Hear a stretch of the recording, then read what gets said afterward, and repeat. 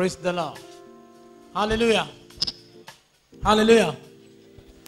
I saw some prophecy concerning the world and concerning Nigeria and concerning you. And more prophecy. Praise the Lord. I told you last time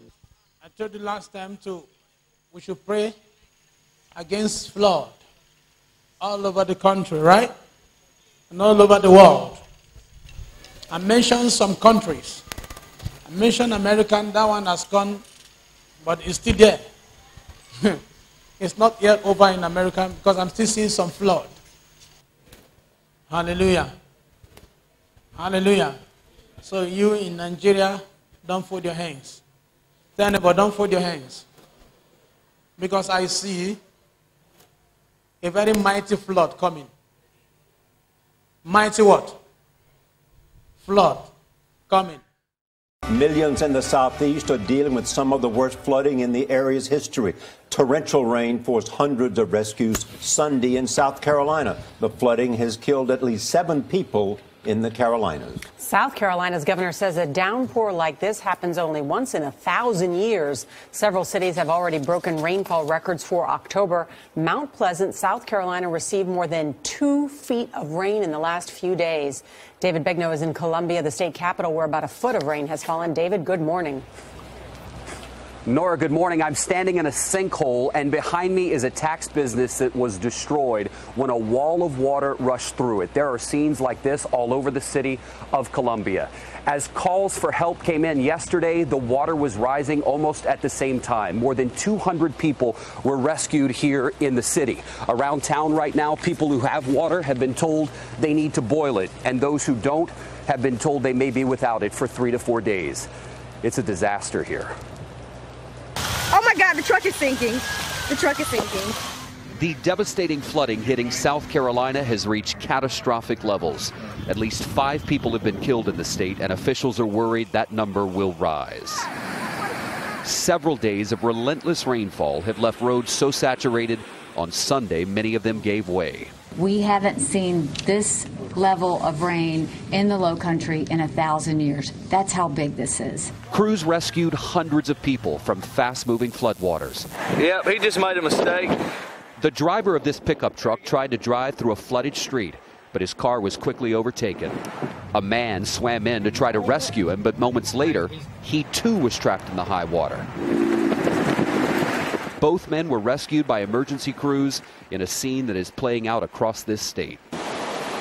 This is Gills Creek. The water here has risen, we're told, at least 10 feet. And there's concern of another dam failure just right up the road.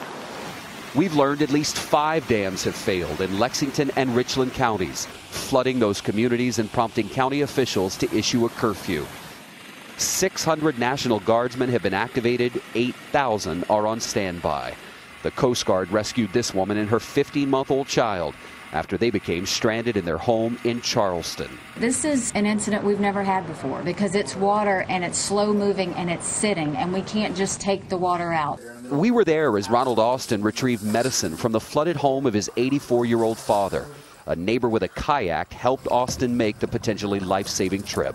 Just a godsend right there. To be able to, somebody to give you a ride there, you know, that was just almost like an answer to a prayer.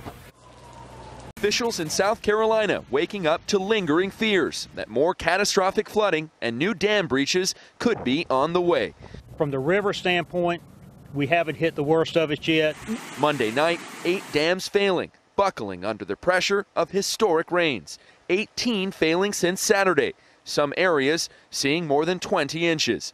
The deluge to blame for more than a dozen deaths in the Carolinas. Just because the rain stops does not mean that we are out of the woods. This road collapsed in Lugoff, claiming the life of a man driving with a female passenger, the vehicle careening through barricades. She survived, pulled from the overturned wreckage amid rushing water. In Ridgeville, a chilling rescue of a different kind. Floodwaters unearthing caskets from a nearby cemetery. Somebody's family out there. We got to show respect. This is respect. We got to respect the dead. This man risking his own life, venturing into waist-deep water, pushing a casket to shore. In the hard-hit area of downtown Columbia, The Congaree River peaking to the highest it's been in decades, covering interstate roads, leaving homes underwater and washing out bridges. Now at least 6 nearby states sending emergency workers into South Carolina for added flood relief. So far, 1,300 National Guard members are on duty, crews in Black Hawk helicopters leading statewide rescue efforts. Sad because people have lost their businesses, they've lost homes, and it affected everybody across the board. It did not discriminate. The devastation prompting President Obama to declare South Carolina a major disaster area, ordering federal aid.